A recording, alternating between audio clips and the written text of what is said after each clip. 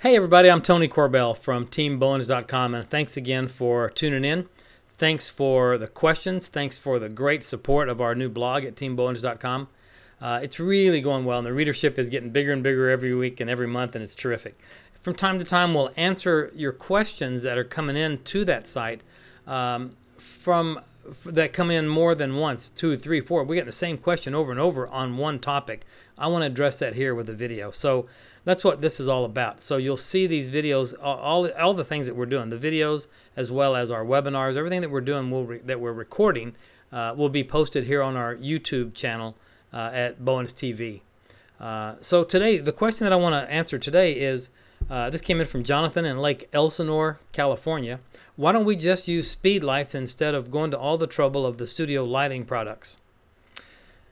Well, Jonathan, it's a great question, and there's not a simple answer, but there is a couple of different reasons that I choose to not use Speedlights in the studio.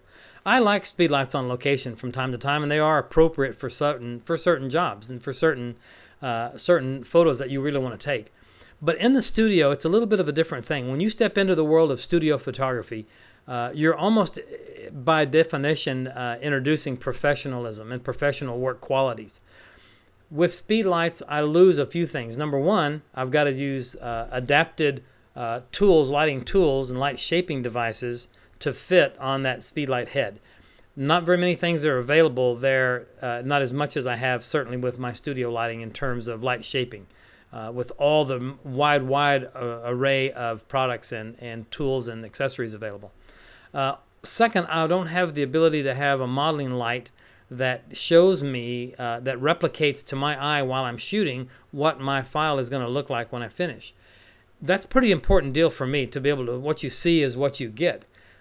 With Speedlights, it's kind of a guess. Your placement is kind of a guess. Your highlights and shadow ratio is kind of a guess. Everything's a little bit of a guesswork. And there's just something about that burst when Speedlight fires off on a client as when the studio lighting goes off. It has a different look.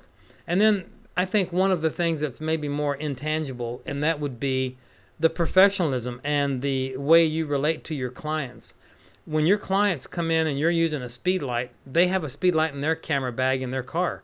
It's a little bit difficult to separate yourself and create that gap between you and the amateur photographer if you are now the pro. And when you are doing studio looking work, that's what you're doing. When you're stepping in the studio, you're the pro. So utilizing lighting and equipment that is designed for that, I think, is the right choice. They don't have to be as expensive as you think. You might find a mid-range, price range product of monolights, for example, like the Bowens that I'm using. I use monolights all the time instead of pack generator sort of lights. And they're very reasonably priced. And you can find them in all budgets, basically. But I do find that the light quality is terrific. I have much more control. I can see what I'm doing. I can pop off a softbox and put on a beauty dish or a grid spot in a heartbeat, and I can keep moving and keep my session going, and I look like a pro, and my work looks professional. And I think it's just about that control too. So I hope that's helpful. Speedlights, will they work? Sure. They give you a burst of speed. You know, someone one time said, all I need is for the light to get really bright when my lens is open. And so when you're in sync, that's great. But working with studio lights and lights that are designed for studio, I think will separate you from the others, and I think it really will make a difference in your career. So thanks, everybody. Thanks for the great questions. A great question from Jonathan there. Thank you very much, Jonathan, for tuning in. Thanks for taking the time to write in. Hope you guys are enjoying these blog posts that we're doing at TeamBowens.com. And again, feel free to regularly check in here at our YouTube channel, Bowens TV. Thanks, everybody. I'm Tony Corbell, and I hope to see you at one of the photo events somewhere around the country. Best wishes, and thanks again.